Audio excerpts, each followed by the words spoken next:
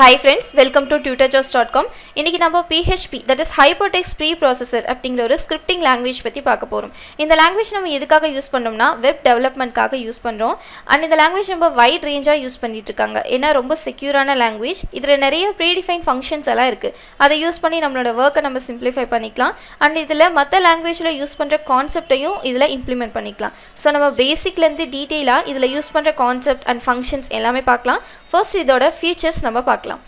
PHP நம்ம open source அப்படினு சொல்றோம். ஏன்னா நம்ம எந்த ஒரு amount pay பண்ண தேவையில்ல. and நமக்கு license அதெல்லாம் எந்த problem இல்ல. நம்ம டைரக்ட்டா ஆன்லைன்ல இருந்து டவுன்லோட் பண்ணி யூஸ் பண்ணிக்கலாம். and எல்லா பிளாட்ஃபார்ம்லயும் நமக்கு PHP சப்போர்ட் பண்ணுது. Windows, Unix, Linux இந்த மாதிரி நம்ம எல்லா OS லயுமே நம்ம யூஸ் பண்ணிக்கலாம். and ரொம்ப ஈஸியா நம்மளோட work நம்ம finish பண்ணிக்கலாம். functions எல்லாம் யூஸ் பண்ணும்போது நம்மளோட work வந்து குறஞ்சிரும். சோ இந்த மாதிரி ஈஸியா access பண்றது இந்த PHP ல நம்ம பண்ணிக்கலாம். and third party application இப்போ நம்ம வந்து database கூட கனெக்ட் பண்ண போறோம். நம்மளோட ஒரு web developmentல பண்ண ஒரு பேஜ் என்ன பண்ண போறோம் டேட்டாபேஸ் கூட கனெக்ட் பண்ண போறோம் சோ அதுவும் நம்ம PHP ல சப்போர்ட் பண்ணிக்குது இப்போ MySQL Oracle இதெல்லாம் வந்து டேட்டாபேஸ் தான் சோ அதோட கனெக்ட் பண்றதுக்கு நம்ம PHP நமக்கு சப்போர்ட் பண்ணுது and PHP ய நம்ம சர்வர் சைட் டெக்னாலஜி அப்படினு சொல்றோம் நமக்கு एक्चुअली ரெண்டு டெக்னாலஜி இருக்கு server side and client side நமக்கு சர்வர் சைட் அப்படிங்கும்போது என்ன ஆகும்னா நம்ம கிரியேட் பண்ற கோடிங் எதுமே கிளையண்டால வியூ பண்ணி பார்க்க முடியாது if அது client சைடா இருந்ததுனா அவங்களால என்ன பண்ண முடியும் நம்ம கிரியேட் பண்ண பர்టిక్యులர் பேஜோட கோட அவங்களால வியூ பண்ண முடியும் சோ நமக்கு PHP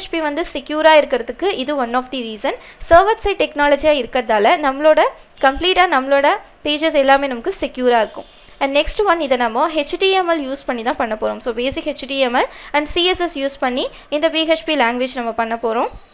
and next நம்ம யூஸ் பண்ற கான்செப்ட் எல்லாம் நம்ம என்ன பண்ண போறோம்னா PHP tag குள்ள நம்ம இம்ப்ளிமென்ட் பண்ண போறோம் நம்மகிட்ட இருக்க functions and மத்த லாங்குவேஜ்ல இருக்க concept if for example if condition switch இதெல்லாம் யூஸ் பண்ணி நம்ம ஒரு program போட போறோம் அப்படினா அத PHP tag குள்ள நம்ம என்ன பண்ணிக்கலாம் இம்ப்ளிமென்ட் பண்ணிக்கலாம் and நம்ம கிரியேட் பண்ற பேஜ் எல்லாத்தையுமே extension .php அப்படி நம்ம சேவ் பண்ணிக்கிறோம் சேவ் பண்ணிட்டு இத நம்ம எங்க வியூ பண்றோம்னா வெப் browserல இப்போ நமக்கு பாத்தீங்கன்னா வெப் browserல நமக்கு சர்வர் நிறைய கைண்ட் ஆஃப் சர்வர் வந்து ஆஃப்லைன் சர்வர்ஸ் நமக்கு நிறைய இருக்கு இப்போ வந்து WAMP SAMP for example இப்போ நம்ம WAMP யூஸ் பண்றோம் சோ அத என்ன பண்ணிக்கலாம்னா நம்மளோட பர்టిక్యులர் சிஸ்டம்ல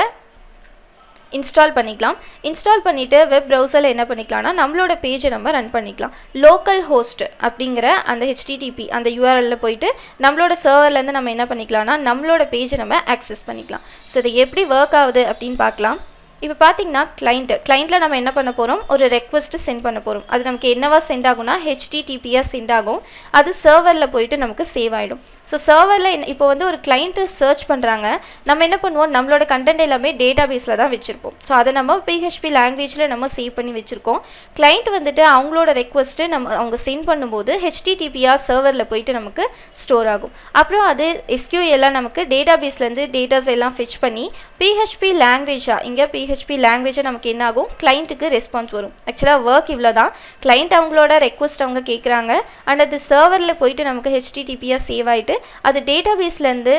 அந்த பர்టిక్యులர் query மூலமா அந்த ஃபங்க்ஷன் எல்லாம் ஃபெட்ச் பண்ணி ரிசல்ட் நமக்கு PHP யா அந்த லாங்குவேஜா என்ன ஆகுது கிளையன்ட்க்கு அகைன் ரிட்டர்ன் ஆகுது சோ இதுதான் இங்க நடக்கிற process and இதல பாத்தீங்கன்னா அந்த PHP அப்படிங்கிறது தான் நம்ம இப்ப பார்க்க போறது என்னென்ன ஃபங்க்ஷன்ஸ் அதல நம்ம யூஸ் பண்றோம் கான்செப்ட் யூஸ் பண்றோம் அதெல்லாம் யூஸ் பண்ணி எப்படி ஒரு வெப் டெவலப்மென்ட் எஃபிஷியன்ட்டா நம்ம பண்ண போறோம் அப்படினு தான் பார்க்க போறோம் and இப்போ இந்த வீடியோல நம்ம PHP பத்தி ஒரு பேசிக் இன்ட்ரோடக்ஷன் பார்த்திருக்கோம் and future வீடியோஸ்ல இதல நம்ம யூஸ் பண்ற ஃபங்க்ஷன் and கான்செப்ட் எல்லாமே நம்ம டீடைலா பார்க்கலாம் இந்த வீடியோ உங்களுக்கு பிடிச்சிருந்தா லைக் பண்ணுங்க and நீங்க YouTube சேனல் இன்னும் Subscribe பண்ணாம இருந்தீங்கனா மறக்காம Subscribe பண்ணுங்க Thank you friends